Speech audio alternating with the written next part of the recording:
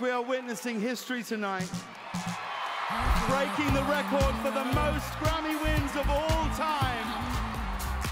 The diva had 88 nominations during her career before taking home her 4th trophy at the 2023 awards, setting a record for most Grammy wins.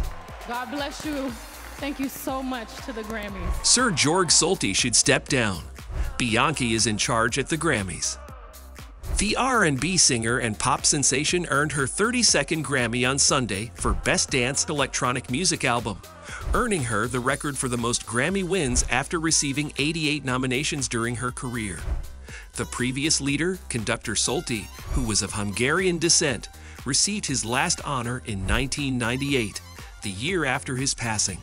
After winning Best R&B Song for Cuff It and 2 prizes at the pre-show ceremony, Beyoncé's 4th victory of the evening came in a category that highlighted the breadth of her 2-decade career.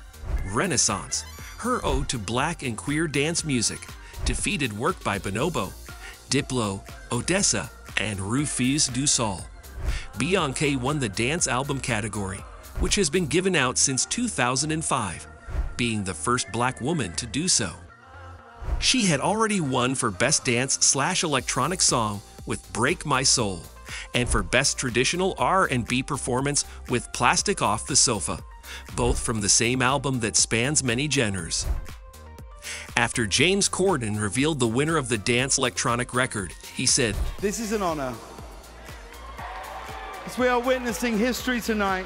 Beyoncé entered the stage to a standing ovation, even though she hadn't even arrived at the ceremony when she received the first broadcast award of the evening.